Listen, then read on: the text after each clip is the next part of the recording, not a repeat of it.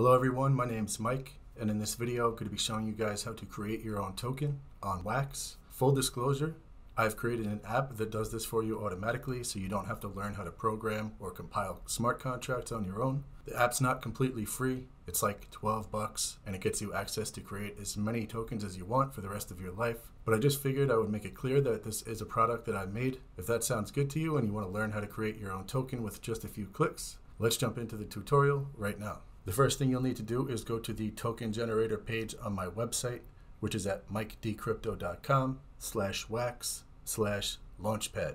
I'll link that in the description below and in the comments, so you can just copy and paste it. Once you're on the page, you'll see that you have to log in with your wallet.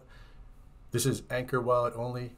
We don't accept a Wax Cloud wallet, and that's because, well, first of all, I don't even know if Wax Cloud wallet supports deploying smart contracts to your account, but even if they do, you don't own the private keys to your Wax Cloud wallet, so you don't want to be deploying contracts to an account that you don't even own. So I highly recommend and basically require that you download Anchor Wallet if you want to use this tool. Once you download Anchor Wallet, you can just click on the Add Account button right here to log in, and it'll prompt you to open up Anchor. You can select your account, and then once you're logged in, you'll see that you have 3 different options for whitelisting or the payment. The first one is 250 Wax, which is like 25, maybe $30. Or you can pay 25,000 Wojak tokens, which is the token for my NFT project. Or you can just burn one of those NFTs from that same project. And that NFT costs like $12, 109 Wax. So by burning an NFT, you basically save 50% on the price. Once you decide which option you want to go with, just click on the corresponding button here. So if you wanted to pay with Wax, you just click on the Pay with Wax button, and it'll prompt you to sign a transaction and transfer 250 Wax to the contract. Or if you want to burn an NFT, just click Choose an NFT to burn, and you'll just need to enter the asset ID of whatever NFT you want to burn, and then you click Burn Asset Now. It'll ask you to sign a transaction, and then you'll be whitelisted. So the next step is to deploy the token contract to your account. You only need to deploy this contract one time, and after you have it deployed, you can create as many tokens as you want. It does require about 400 Wax worth of RAM to deploy the contract. That's not a fee that I collect, that goes to the Wax blockchain, and that's going to happen regardless of how you deploy your contract, whether you use my service or not. You're going to have to pay that fee, so just keep that in mind and make sure you have enough RAM in your account. This is also important right here. Anchor Wallet blocks these transactions by default. All right, anytime you deploy a contract to your account, Anchor Wallet is just automatically going to block it. It's for your own safety, because if you don't know what you're deploying to your account, for all you know, there could be a backdoor in some contract and they steal all your money. So Anchor Wallet prevents you from doing that. You're not going to be able to deploy this contract unless you go into Anchor Wallet and enable the setting Allow Dangerous Transactions. You can do that by just opening up Anchor.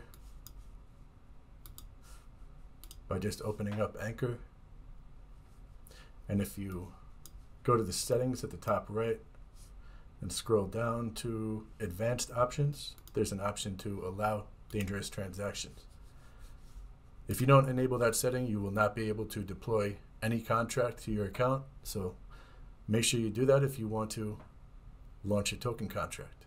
Once you do that, you just need to click this button to confirm that you are whitelisted. I'm whitelisted, so it worked, and now I can deploy the contract if I want to. So I just click the button. It'll ask me to sign a transaction. I'm not going to sign it because I have a different contract already deployed to this account. And then as soon as you deploy the contract, you can start creating tokens. So the contract itself is not actually creating a token. When you launch the contract, just for those of you who don't know, all you're doing is basically launching a contract to your account, and that contract enables you to create tokens if you want to. So deploying the contract is not actually creating a token, it's just letting you create tokens if you want to. So after you have the contract deployed, you can just go to this Create the Token field here, enter the name of your token. So say you wanted to call it Wax, enter the maximum supply, whole numbers only, and then enter the decimal places that you want your token to have. So if you wanted it to have, let's say, 8 decimal places, just put 8. Click Confirm Details.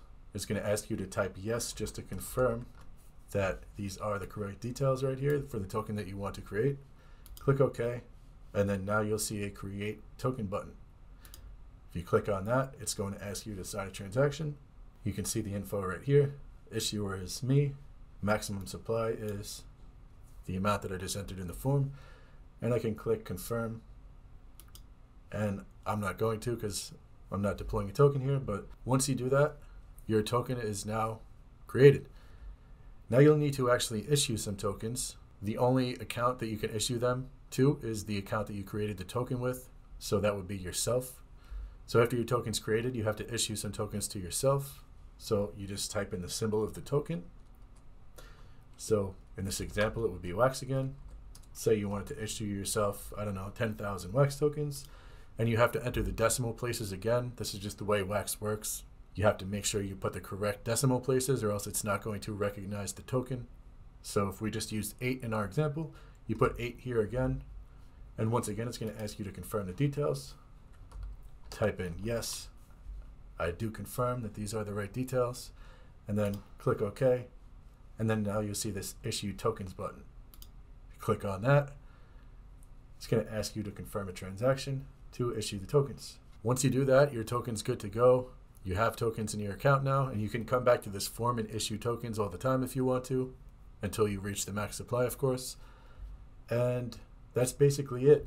I also have a wax token tracker on my website where I track the prices and trading volume of different wax tokens and all that stuff. So if you want to, you can also fill out a request form and just tell me that you want your token listed on my wax price tracker, and I'll do that for you. And yeah, that's basically it. So if you have any other questions or if there's anything I didn't explain properly, drop a comment below or join my Telegram or Discord, which are linked in the description below. Thank you guys for watching. I'll see you next time. Peace out.